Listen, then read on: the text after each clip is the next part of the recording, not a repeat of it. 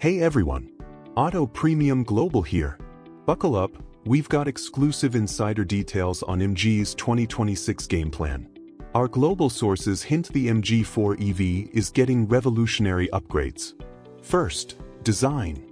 Spy shots from Germany reveal a bolder front end, split LED headlights, a wider grille-less stance, and cyber-inspired taillights. Expect new Volt Green and Steel Gray dual-tone paints. This isn't a refresh, it's a head-turning evolution. Now the battery. SAIC's patents show a new modular LFP pack with 15% higher density. Translation?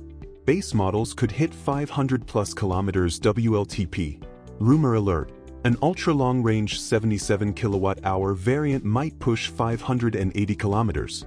Even charging could drop to 18 minutes from 10 to 80% thanks to 800-volt tech. Inside, tech gets sci-fi. Leaked supplier docs point to a 12.3-inch floating OLED display running Android Automotive OS. But here's the kicker, MG Pilot 2.0 with LiDAR-assisted autonomy. Think hands-free highway driving and AI parking that spots empty slots as you approach. And yes, ventilated seats are finally happening.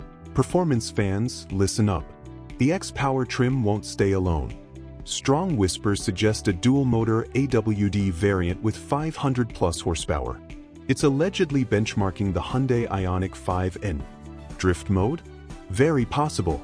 Global rollout plans. Expect a late 2025 unveiling, with deliveries by Q1 2026. Prices may rise 5 to 8% in Europe, around €38,000 for long range. But here's the twist. MG could launch a budget, essential trim using cheaper LFP batteries, undercutting rivals like BYD's Seal. Why this matters for 2026? With Tesla's Model 2 and tariff wars heating up, MG4's blend of performance, range, and tech could dominate the mid-tier EV space.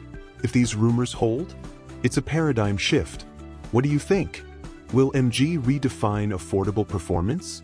Smash that like button if you're excited, subscribe for more leaked futures, and hit the bell. We'll update the second MG drops teasers. This is Auto Premium Global signing off. Stay charged, stay curious.